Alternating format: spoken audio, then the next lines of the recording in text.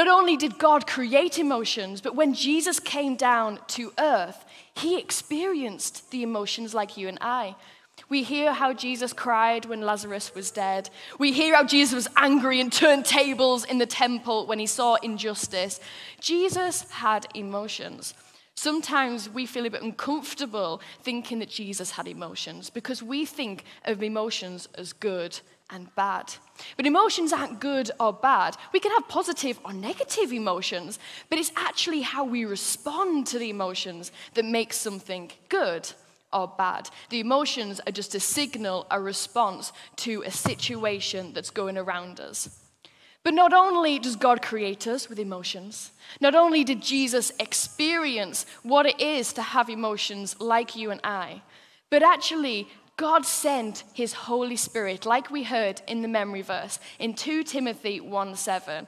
When God gave us his Spirit, it wasn't one that said, oh, you're on your own with your emotions, learn how to handle them yourself. He goes, no, I've not made you fearful and weak, but I have given you power and love and self-control.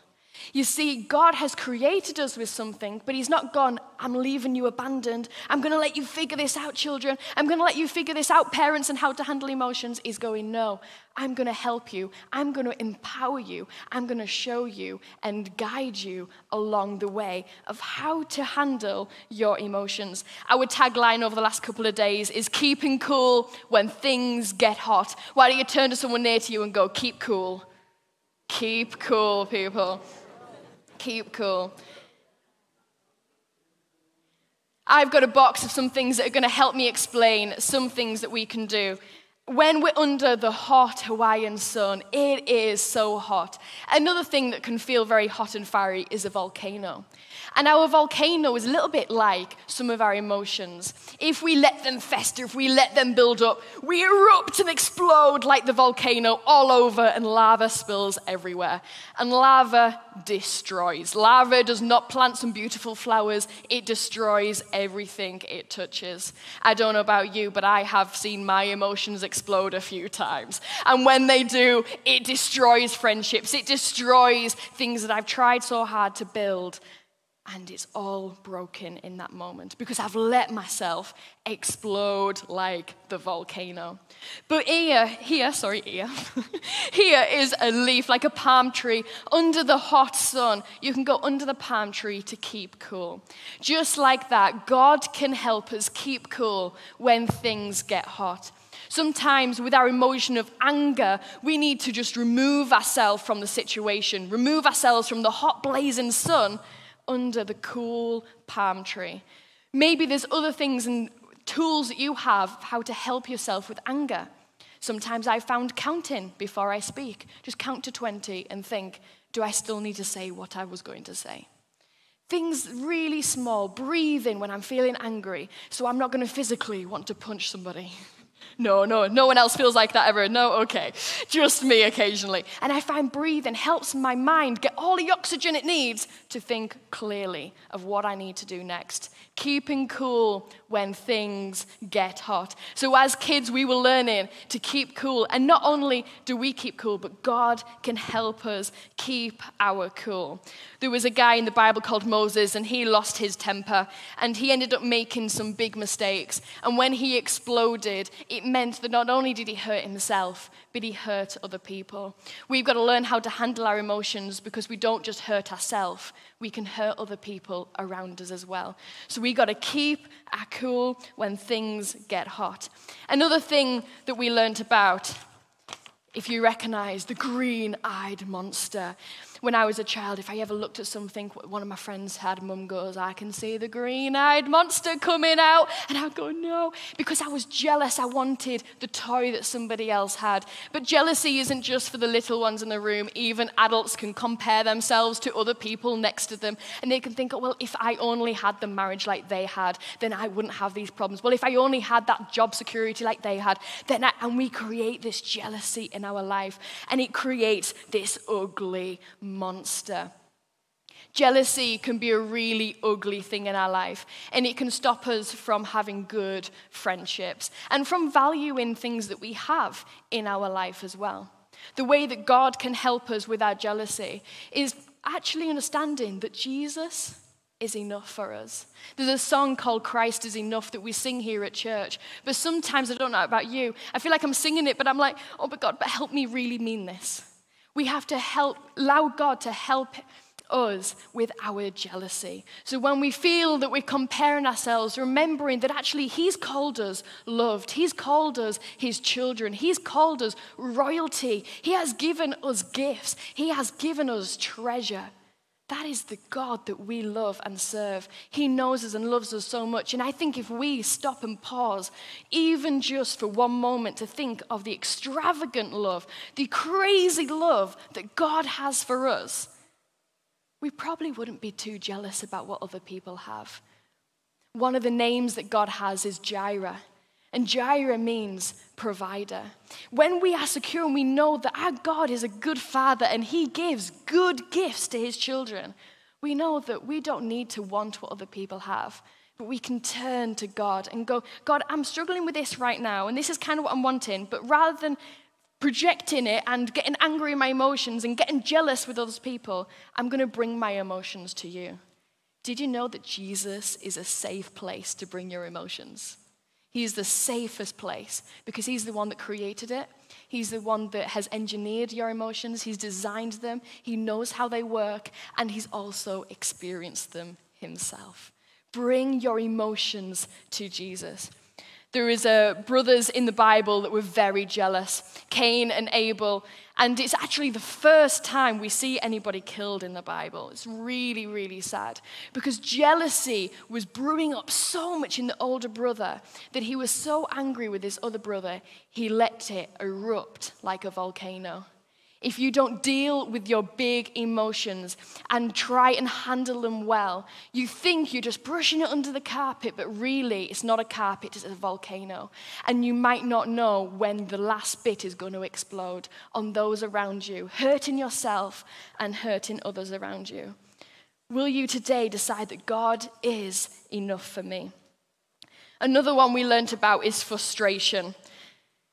We can get so frustrated in life.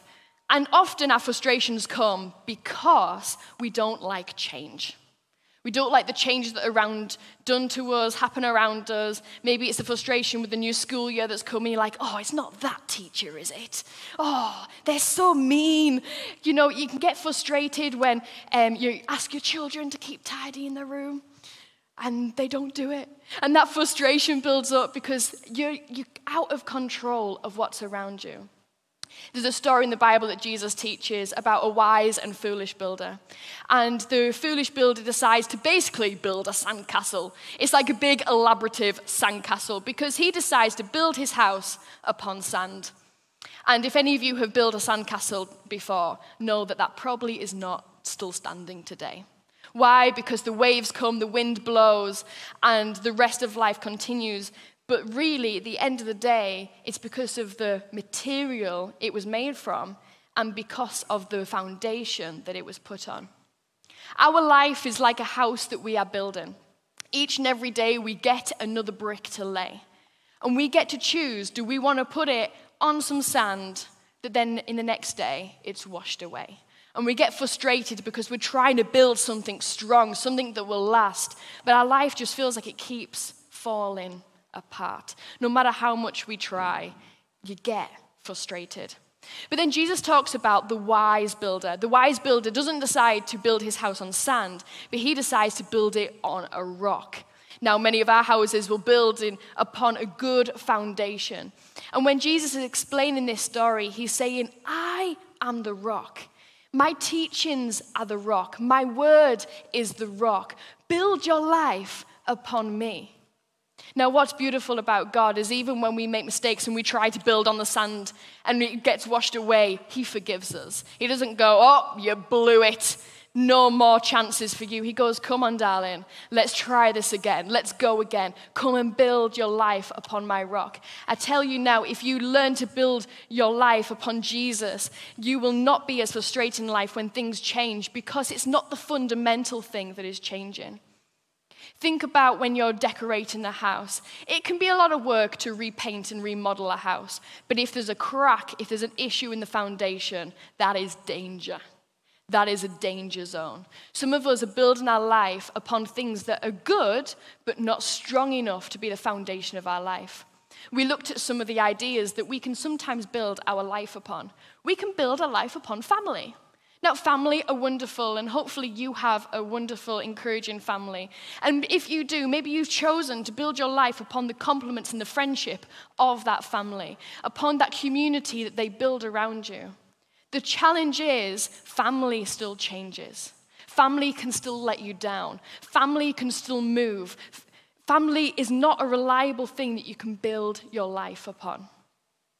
Think about it like this. If I build my life upon my parents, which, by the way, when I said to the kids, the horror on their faces, I think they thought I was physically building my life upon my parents. So the clarity is the idea of building my life on my family, yes? If I build my life on the compliments and their comfort that they speak over me, what happens when they're not here? I will be lost. I will have an identity crisis. Some of you adults in the room are struggling so much because you built your life on your family. Your parents were good parents to you. They loved you. They nurtured you. But the challenge is you've built yourself on a foundation that changes. And any foundation that changes is not strong enough to hold you. Or maybe you build it upon the successes and good grades and all the things that you can do in your life. Maybe you think it's because you can control it. You get that promotion. You get that title. The problem is, all those things can still change. That job can be taken away from you. Someone's always going to be smarter than you. And that foundation is not strong enough for us to build our life upon. Or what about friends? Okay, family we can't choose, but friends we can choose. I've chosen some good friends, some wise friends. But they can still change.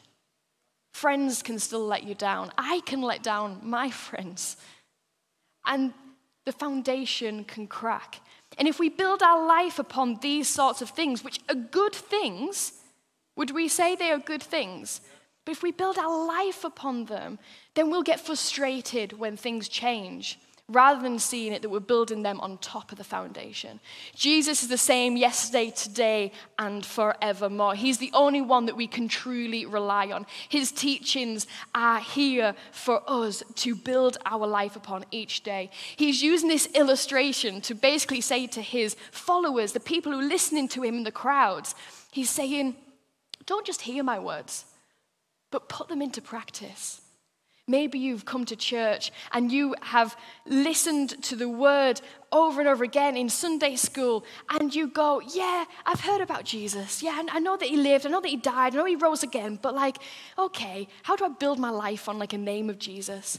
You build your life on the name of Jesus by putting into practice the words that he has said, trusting in him, turning to him, letting him be the one that is your foundation. Is Jesus your foundation this morning? He will help you to handle your emotions and especially the frustration. The other one we looked at was sadness. There is a lot of sadness in our world and in our life. And it can be really difficult to go through different seasons and experiences when this sadness just feels all too much. One of the greatest, saddest moments in all of history was when Jesus died on the cross.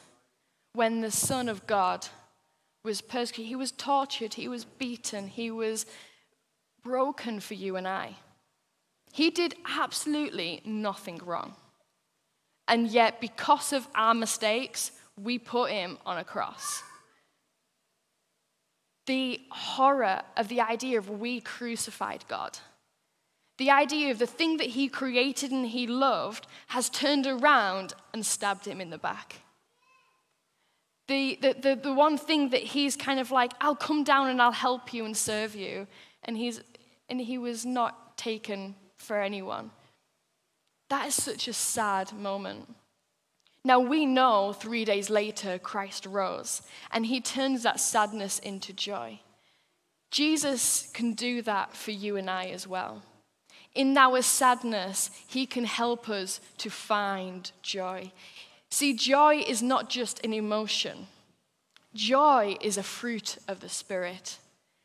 The fruits of the Spirit are love, joy, peace, patience, kindness, goodness, faithfulness, gentleness, and self-control. These are things you get from being in the presence of God. In some of my saddest moments of life, through the grief of my granddad, actually there was joy in those moments because God was so close. I got to see the joy of how church family came around and supported. I got to see the joy of knowing actually that my grandfather was no longer in pain and suffering, but he was with God. And yes, I'd miss him, but I knew that he was with heaven because he accepted Jesus as his Lord and Savior. There was sadness and joy, and Jesus can turn our sadness into joy. Will you give your sadness to God? Because he can turn it around. The last bit of looking at how we can handle our emotions is actually, well then, how do we handle other people's emotions? Because no matter how good you are at your own emotions, and you might have great emotional intelligence, you have got so many tools in your back pocket, you know how to count to 20, you know how to walk away and diffuse from a situation, but do you know what? That child still keeps having that temper tantrum. You know what? That parent still keeps yelling at you. How do you handle other people's emotions? Because it's a big part of our life, it's a big part of relationships, it's a big part of our world. How do we handle other people's emotions? Well, we heard about the pineapple. The pineapple is a really prickly fruit.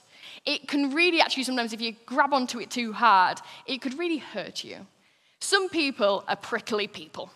They are a bit rude. They're a bit obnoxious. They're a bit, they might call you names at school. They are just not nice people. They are like a prickly pineapple. But I wonder what could happen if we decide to keep showing kindness towards these people. I shared a story with the kids of how I kept showing kindness to a friend at school. We were both as bad as each other, butting heads. Like, it wasn't like a one or the other. We were both going at each other. And my mum said to me, just show kindness. I did not want to show her kindness. I was like, she does not deserve my kindness. My mum reminded me that I don't deserve kindness either. The way that I've been acting, the way I've been name-calling, and the way that I have been reacting in my emotions. It's a hard truth pill to swallow. But you see, as Christians, we're not just being kind because it sounds good and it's a nice slogan to have, but actually we're kind because the love that God has given us, we overflow that into our friendships. You see, we don't deserve God's love. We have not done anything to earn it. But because God loves us so much, it makes us see people in a different way. No longer do I see someone as a prickly pineapple, but actually go, there's a sweetness inside. If I can keep being kind, we can see that sweetness come out. I encourage you, even if someone is angry and frustrated at you, don't match it. Don't scoop to their level. Be kind. You'll be amazed at what kindness can do. It is not a weak asset. It is something that is powerful. It's something that is loud. It's something that is strong. If you've ever been in a moment where you've been on the receiving end of kindness, you know how powerful that can be. It can diffuse a situation, yes, but I tell you what, it can transform a life. This friend that I decided that I had to draw a line in the sand, give it to God, and say, I'm going to be kind to. It was tough, it was painful, because she was still a prickly pineapple. And any time I got close, I felt like I was getting pricked. Each time it was getting like it was painful. But then after a while, she'd start coming to the events I would put on. She would maybe kind of sit next to me at lunch, and we'd have pleasant conversations. And then there was this one day that she came with me to a youth event, and she heard about God's love for herself. And because of that moment, she is now a Christian. She follows Jesus, and so does her family and her children. Now, that is not to say that I have been amazing in this story. It is to say that's the power of kindness. Perhaps because we're not willing to be kind, we're not opening opportunity for some people to receive God's love, for that sweetness to truly come out. We've got to put our pride down as Christians. We've got to allow God to rule and not our emotions. We've got to allow him to keep us cool when things get hot. We've got to allow Jesus to be enough and not to get jealous. We've got to build our life on Jesus and not on faulty foundations. We've got to allow Jesus to turn our sadness into joy. Will you take your emotions to Jesus? He is a trustworthy one, not just for your sake. And parents, it is not just for your sake, it is for your children's sake too, because they will be picking up on how you handle your emotions. They will see and adopt those practices of how you erupt like a volcano, and they need to see a good, healthy practice of how you give it to Jesus, and how that kindness can turn a prickly situation into something so sweet. We can't change people. Jesus changes people. But he uses us to help other people experience God's love. We are his mouthpiece. We are his hands and feet. We are the light of the world. And wherever we go, we should be sharing the goodness of Jesus, because we didn't deserve his love. So we give it freely. We forgive freely. We love extravagantly. We love audaciously. That is the way that we do it as Christians. In Matthew 11:28-29 says, "Come to me, all you who are weary and burdened, and I will give you rest. Take my yoke upon you and learn from me, for I am gentle and humble in heart, and you will find rest for your souls." You might be feeling so weary because your emotions have been the driving force of your life. I want to encourage you, take it to the safe place of Jesus. He will refresh your soul. He will refresh your mind, and he will help you know how to handle your emotions each and every day. Let us pray. God, we thank you for our emotions. We thank you that you have created us with so much detail. We pray that you will help us to understand what we are feeling and why we are feeling those emotions, so that we can handle them in a good way. We pray that we will not explode like a volcano, destroying ourselves and everything around us, but that you will help us to keep cool when things get hot. We pray that you will help us in our jealousy and our comparison to not look at other people, not even looking in the mirror, but to look to you, God, knowing that you have given us more than enough.